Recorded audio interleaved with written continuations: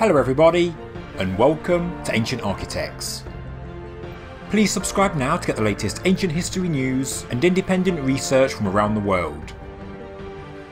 In my last video we looked at the words of 13th century Arab chronicler Al-Idrisi, who stated there was also a sarcophagus inside the Queen's chamber, similar in style to the one in the King's chamber.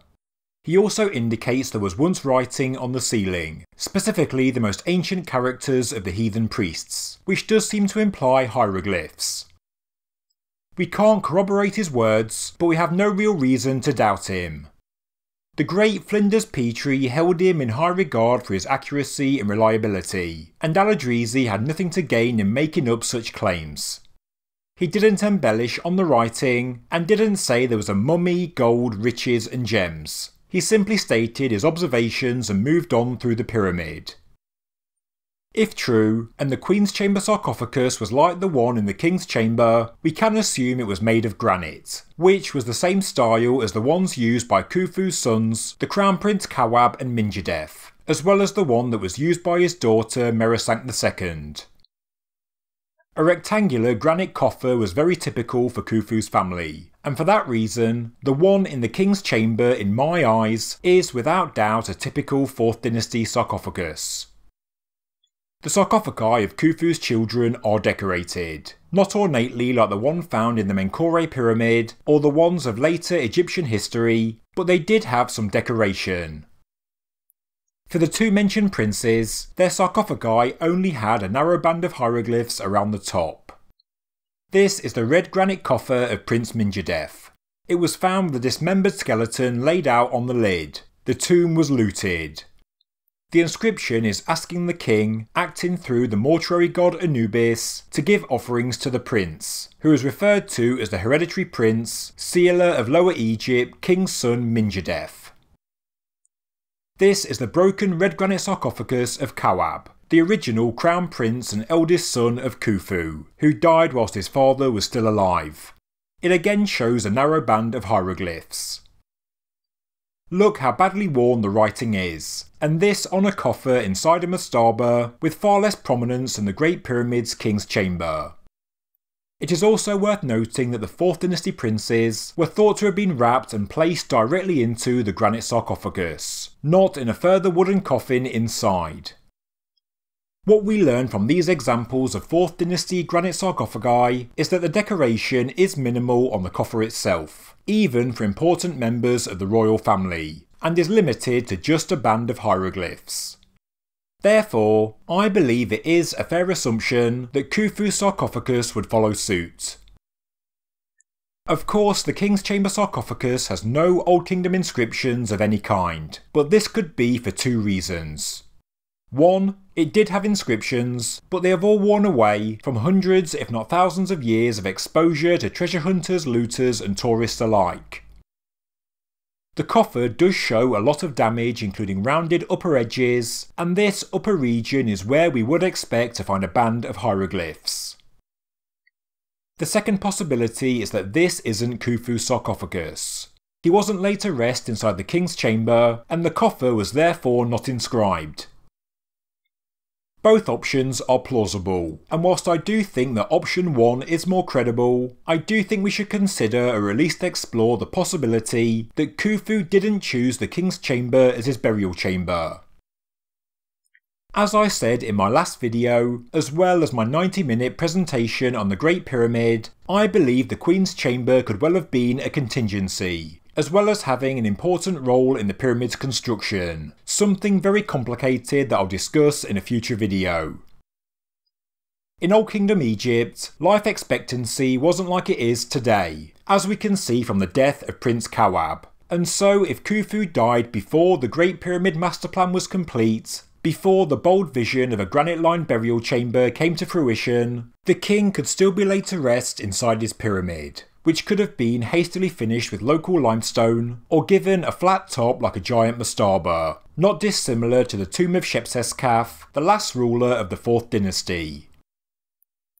But of course the pyramid was completed, so there doesn't seem to have been a viable reason for Khufu to use the Queen's chamber. Or was there? Was the King's Chamber sarcophagus uninscribed simply because it was never used? The only reason I can think of why Khufu would not choose to be buried inside the King's Chamber is the damage that was caused during construction. Yes, major damage we can all see today. The huge granite beams that form the ceiling of the King's Chamber, as well as the huge granite beams that form the relieving chambers above, all have substantial cracks, and to break such large thick blocks of hard as-one granite means there may have been a huge problem with this structure. Looking back at information that was published many years ago by French architect Jean-Pierre Houdin, and he modelled the construction of the pyramid, and from the estimated weight of the pyramid stone above the King's Chamber, and taking into account subsidence seen on the southern side of the chamber, he was able to estimate when the damage was done. The King's Chamber beams and those of the relieving chambers above all cracked before the pyramid was complete. Interestingly, there is plaster inside the cracks, which is thought to have been applied so the 4th Dynasty architects could monitor the situation, to see if the cracks widen in time, or whether this damage was localised to one event. This 4th Dynasty Old Kingdom plaster can still be seen inside the cracks today. As the plaster shows, the cracks did not widen, and the structure did retain its integrity. But would this be enough to put Khufu's mind at rest? Would he have put his full faith in his architects, or would he have taken the safe option and make his contingency the Queen's Chamber his burial chamber? It is a lot of ifs, buts and maybes, but it is a possible reason why the King's Chamber may not have been used.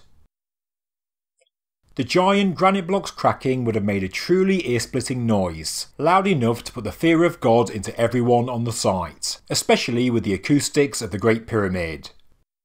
They may have thought it was about to come tumbling down. Could Khufu have thought this was a sign? Were the ancient Egyptians superstitious? Or would the architects have known that such a thing could potentially happen?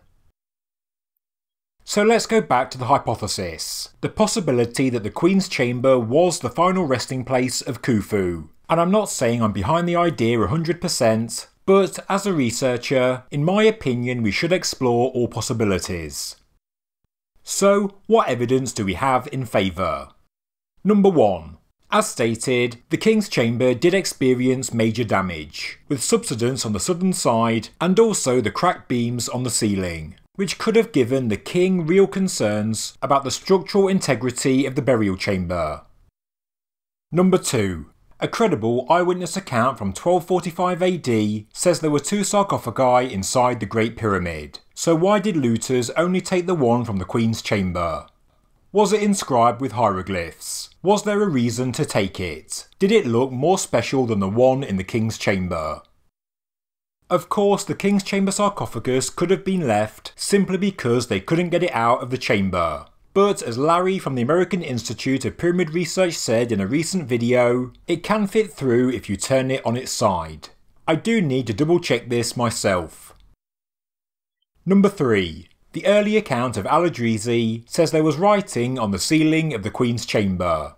He made no such reference concerning the King's Chamber, implying the Queen's could have been decorated in antiquity.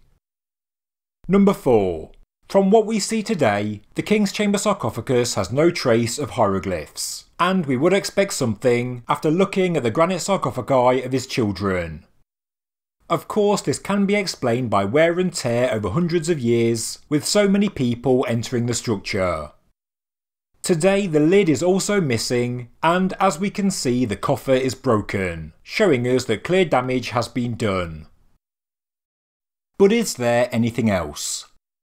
Most people know that the Great Pyramid is built on top of a natural limestone mound, but nobody has successfully modelled the size of the mound below the pyramid. There are some models that say the lower part of the Queen's Chamber is actually built into the very top of the mound, and so, being laid to rest inside the Queen's Chamber means that technically Khufu could be laid to rest inside the earth, which is more common in ancient Egyptian burial practices. The burial chamber in the Khafre pyramid is just below ground level, and the one in the Menkaure pyramid is also well below the ground. In contrast, the king's chamber of the Great Pyramid is way above the ground, and the subterranean chamber is in no fit state to have received the body of a king. But, according to some, the base of the Queen's chamber sits within the natural limestone mound below the pyramid, and therefore, by being buried inside this chamber, Khufu could follow tradition and be buried within the earth. So maybe you could argue the Queen's chamber is the only possibility. Maybe the King's chamber could never be the burial chamber. And there's more.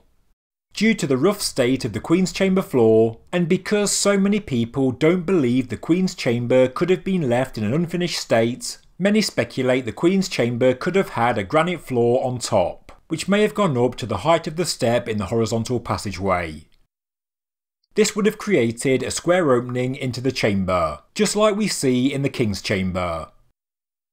If so, to have dismantled it in antiquity does imply that this room was searched extensively, not as much as the burial chamber in the Red Pyramid, which as we can see has a gaping hole in the floor today, but still enough to have taken up the entire floor. Of course, the Queen's chamber may not have had a granite floor, as there is no written record or eyewitness account, and many people do disagree with this idea. So again, this piece of evidence can be easily argued. But even if there was no granite floor, the limestone floor slabs we see today in the chamber do have a number of strange features. There is this zigzag line on the floor that seems to run from below the northern shaft and heads directly towards the southern. There is this hole in front of the entrance, and to the right of Bob Brier in this picture we can also see a square indentation, which you could say once housed a canopic chest, not dissimilar to the one found in the tomb of Khufu's mother, located in a shaft to the east of the pyramid. In the floor there are also more holes and marks, indicating there were structures inside, but whether these were construction related or for internal furnishings I don't know. Just to note, some say the Queen's chamber is directly below the apex of the pyramid, due to the usual diagrams we see of the internal passages looking towards the west. Compared to the King's chamber, it does sit in a more central position, but it's too far to the east to be directly below the apex. The style and shape of the Queen's chamber, being lined with limestone with a sloping ceiling, is also very similar to the one found in the Khafre pyramid. So you can argue that the chamber is fit for a king. The two chambers do look very similar, and the original floor of Khafre's burial chamber was also made of granite that has been removed. Some also look at the corbelled eastern wall and the niche inside it as being perfectly placed for a cast statue of the king, to look out into the chamber towards the likely position of the missing sarcophagus, again indicating it was designed to take the king's burial. The two shafts on the northern and southern walls were also closed up, meaning the elements sand from storms and also pests could not get inside, protecting any human remains inside the Queen's chamber. The same can't be said for the King's chamber. Although the purpose of the shafts does remain a mystery, and there are a number of ideas out there, some believe they were for the King's soul to travel through. Therefore, because the shafts don't open up into the Queen's chamber, and also don't reach the outside of the pyramid, to some people that implies the Queen's chamber is not a burial chamber. But this idea is actually unfounded, because you wouldn't actually need to have open shafts for this ritual, as seen by ancient Egyptian false doors. These are essentially carved blocks of stone, but were viewed as a threshold between the worlds of the living and the dead, and through which a deity or the spirit of the deceased could enter and exit. So, with that in mind, you could also argue that the Queen's chamber is actually the more likely burial chamber, because the shafts in the King's chamber are open, exposed to the elements, to sand from storms and also pests. Not a good way to preserve the king, unless of course casing stones did once cover up the exterior opening. As I've mentioned a number of times on this channel, there is also a hidden corridor behind the northern wall, running parallel with the horizontal passageway. Could this be leading to antechambers, just like we see in the Red Pyramid, a place to store the king's grave goods? The closed passageway is also filled with quartz sand, which wouldn't react with moisture, and the opening is likely through this block in the Queen's chamber, which isn't load bearing and also has a lintel over the top. So that's really all the evidence I can find in favour of the Queen's chamber being the resting place of Khufu. Mark Lehner once said the Queen's chamber would have been sealed off and transformed into a serdab, which is a room for the king's soul or ka, as found in other pyramid complexes and also inside mastabas.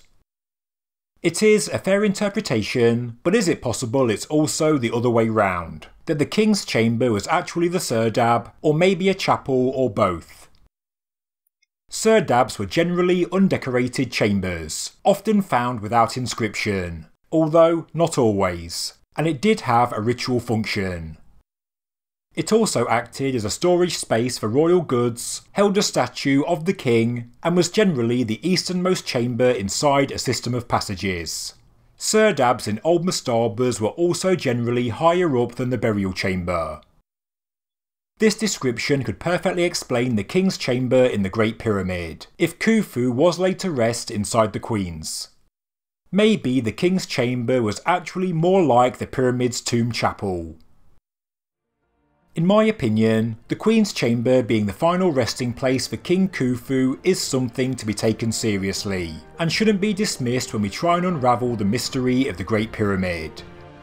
I will keep exploring the idea, and I'll make a follow-up video if I do find anything more. Thank you very much for watching this episode of Ancient Architects. If you enjoyed the video, please subscribe to the channel, please like the video, and please leave a comment below. Thank you very much.